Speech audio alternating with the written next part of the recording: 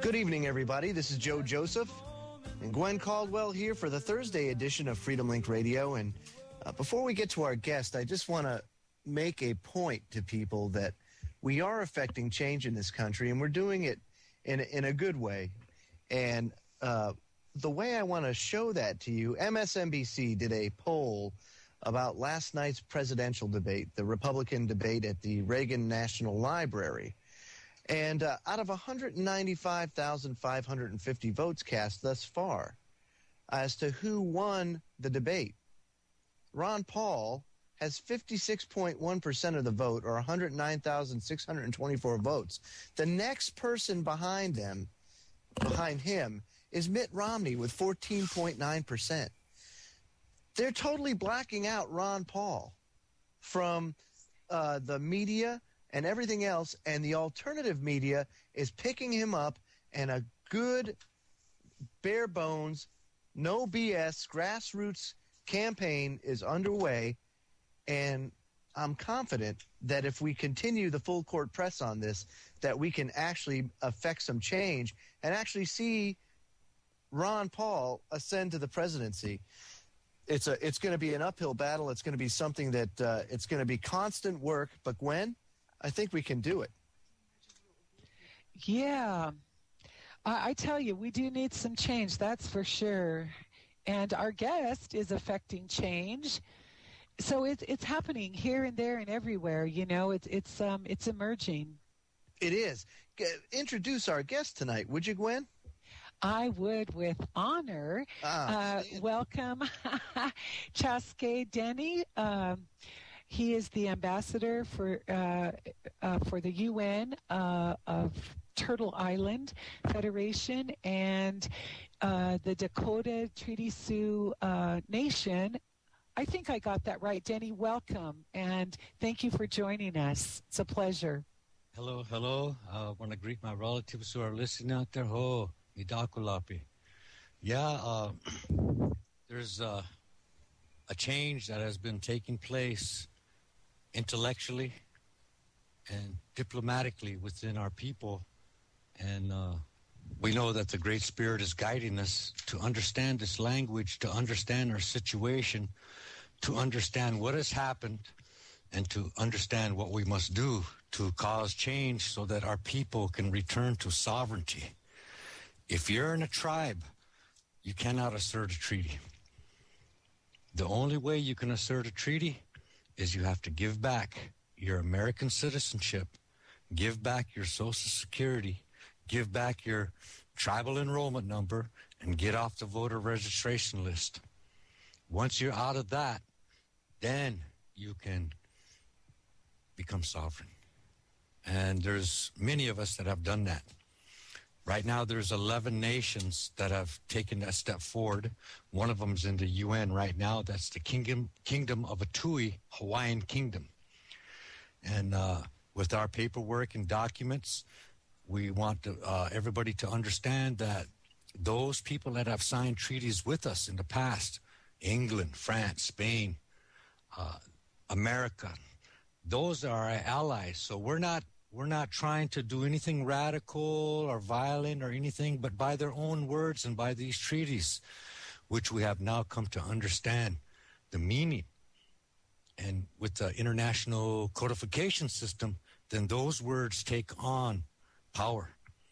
Never before have we ever been able to have a voice, but now we're being heard all the way to the UN.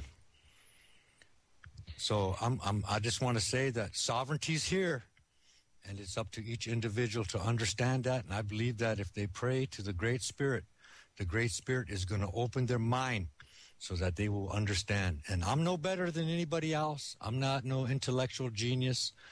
I'm not anything. I'm just an ordinary person. I believe in the sacred ways that were given to us, and I'm real thankful for our ancestors and all those who have struggled in the past to bring us to this point and this future so that we can stand on our own and determine the future for our own people instead of others who have no emotion, no compassion, making decisions for us. So I just want to thank you guys for allowing me to be here to speak on this issue and help people to understand what we're doing and where we're at and where we're going. Well, Chaska, let me ask you, how did this all come about? When did there become such a need for this type of movement within the Indian nations? And can regular American citizens also take part in taking their sovereignty back? Okay, first of all, there was over 370 some treaties signed by the United States government. And so therefore, they are our allies. But those treaties were written in the American language. And back then, those chiefs and our ancestors who signed those treaties, they went by the spoken word. And in many instances, sacred items like the pipe was utilized. And so our word was given, and it was our bond. And we do know that, that the Americans, what they wanted was land for their citizens. And we agreed, yeah, that would be good. And all along, since the first treaties, which go back to were on the East Coast with the Iroquois Confederacy, they had a system of government there that the United States actually patterned their Constitution after. It was called the Great Law of Peace, and they lived under what they called the one rule, which means that you're going to live within what the Great Spirit has designed for you in your territory. So when they made these treaties with another nation, they called it the two-row wampum, which means you're going to live side by side with that nation, no matter who it is. It just happened to be the colonists. So they began communications, and they were existing in reciprocity. And England made treaties with them, and it goes back to before 1630, before the United States became what they are today. The United States, we do know, they separated from England because of taxes, and we do know that the international countries would not have anything to do with them economically, meaning they couldn't sell their furs, they couldn't sell their tobaccos, and so they had to come to some kind of an agreement. So they sent various individuals over there to England to talk about this, and eventually they said, well, if you register under the BAR, which is the British Authorizing Registry, as a corporation, then we can do business. So instead of calling themselves the United Colonies of America, they elevated their own status from colonies to states. And that's what we have today. Oh, so since then, its citizens pay taxes. And so what we're looking at is a tax-paying corporation. All of its shareholders, which are citizens, must pay taxes. There's nothing wrong with that, But for us, the native, then we were more or less manipulated into two very strong anti-sovereignty acts. Number one, the 1924 Indian Citizenship Act.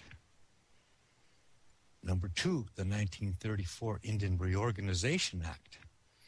And when our people signed that, our nation signed that, then they lowered their status from sovereign nation status to tribe status. And in tribe status, you're under somebody. You're under the states and you're under the feds.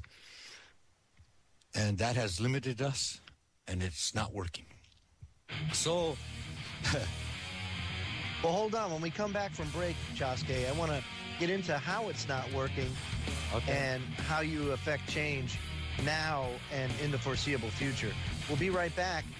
You're listening to Freedomlink Radio on the Orion Talk Radio Network. Don't go away.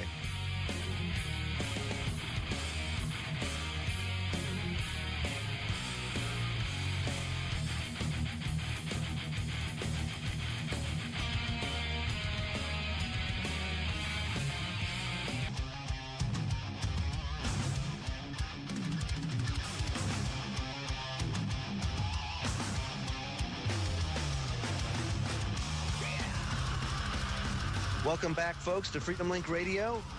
Anybody that has any questions, comments,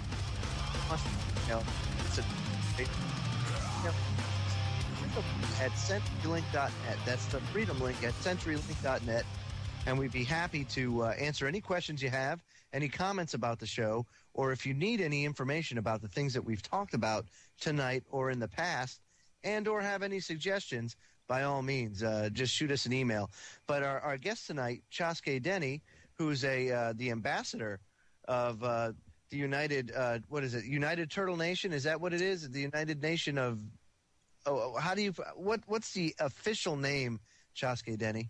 United Nations of Turtle Island Federation. Of Turtle Island Federation. Okay, very good. And, before the break, you kind of gave a background of the history of your relationship as, the Native Americans to the countries that we know, America, England, France, and everything else. But now you guys are, you're taking your sovereignty back. And that's fantastic. How do people who are not part of the Indian nations come and join you in exerting and trying to exercise their sovereignty? Okay, well, number one, they're American citizens, and we're not Native American or American Indian. We are our original jurisdiction, treaty signatory name, Sioux Nation of Indians, Dakota Sioux Nation of Indians, Cherokee Nation of Indians. Those are the names that are on the treaties. It's not Eastern Band Cherokee or Western Band Cherokee or Santee Sioux Tribe of Nebraska. We know that of Nebraska or of South Dakota puts you under the state, not equal to or above it, or nation to nation. So we repatriated ourselves from everything that's American back to our original jurisdiction, original sovereignty, and original treaty name. So we have allies, which are the Americans, and there are certain benefits that we can extend to them if they become a friend and ally of us. Right now, they're an ally by treaty. If they become a friend of ours, there are certain things that they can do, and I'll give you an example of that right now. Down here in Cherokee country, lands were given back by the owner, who was an American, back to the Cherokee Nation of Indians. First, they signed a Friends and Allies agreement. Then this land was given to Cherokee Nation of Indians. Of course, the court wanted full acknowledgement that he was doing this of his own volition and he wasn't mentally crazy or anything like that. And the guy signed it, yeah, I want to do this. He gave his land back to the Cherokee Nation of Indians.